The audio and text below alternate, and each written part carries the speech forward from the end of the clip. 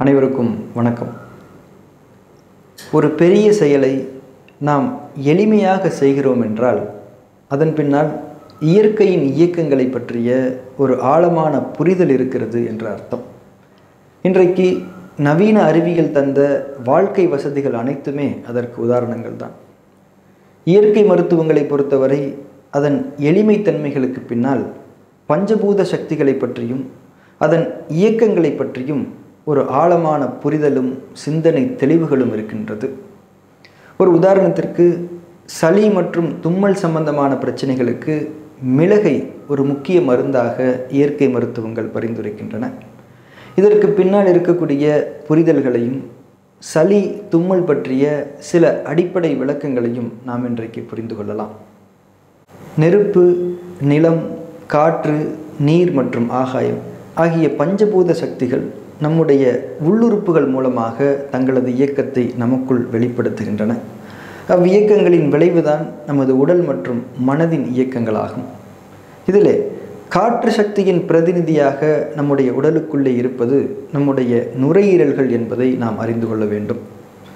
காற்று சக்தி தான் நீர் சக்தியை உருவாக்கும் தாயாக இருக்கிறது. அதாவது நுரையீரல்களில்தான் காற்று சக்தி நீர் சக்தியாக மாற்றப்பட்டு நீர்மூலக உறுப்பாகிய சிறுநீரகங்களுக்கு செல்லுகிறது. புறச்சூழல்களில் ஈரப்பதமிக்க காற்று, அதாவது குளிர் காற்று நிலவும் போது சுவாசம் மூலமாக நுரையீரல்களுக்குள் அதிகமான ஈரத்தன்மை சென்று விடுகிறது. காற்றில் நீரின் தன்மை அதிகமாவது என்பது நிச்சயமாக நமக்கு சுவாசம் சம்பந்தமான குறைபாடுகளுக்கு வழிவகுத்துவிடும். எனவே நமது உடல் இயல்பாகவே காற்றில் கலந்திருக்கும் அந்த கூடுதல் நீர் சக்தியை வெளியேற்றத் தொடங்கும்.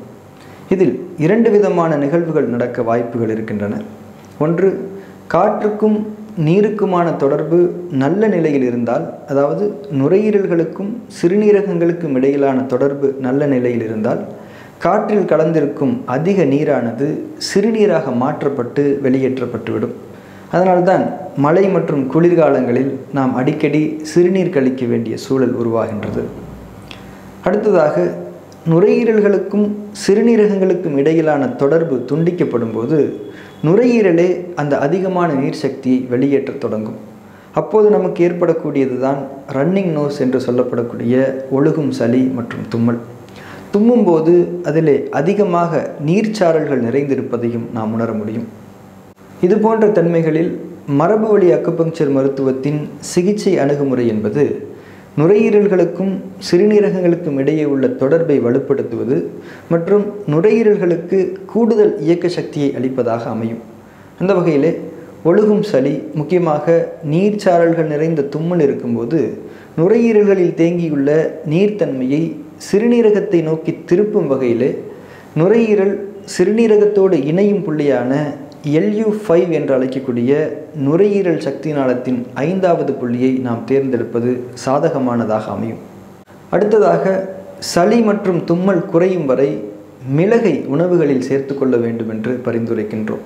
காரணம், மிளகின் கார சுவையானது நம்முடைய நுரையீரல்களுக்கு கூடுதல் சக்தியை அளித்து அதனுள் தேங்கியுள்ள அதிக நீர்த்தன்மையை வெளியேற்றி சுவாசத்தை சீர்படுத்தி தொந்தரவுகளை விரைவில் குறைக்கும். மிளகு காரத்தில் இருக்கக்கூடிய அந்த மிதமான வெப்பத்தன்மை நுரையீரல்களில் ஊடுருவி அங்கே தேங்கியுள்ள அதிக நீர்த்தன்மையை ஆவியாக்கி வெளிமூச்சின் மூலமாக அவற்றை வெளியேற்றி ஒரு இயற்கை நிவாரணத்தை நமக்கு வழங்கும். இனி வரக்கூடிய மழை மற்றும் குளிர்காலங்களில் மேற்சொன்ன புரிதல்களை எல்லாம் மனதிலே வைத்துக்கொண்டு சளி மற்றும் தும்மல் போன்ற தொந்தரவுகளை இயற்கையான முறையில் அணுகி அவற்றை தீர்த்து கொள்ள முயல வேண்டும்.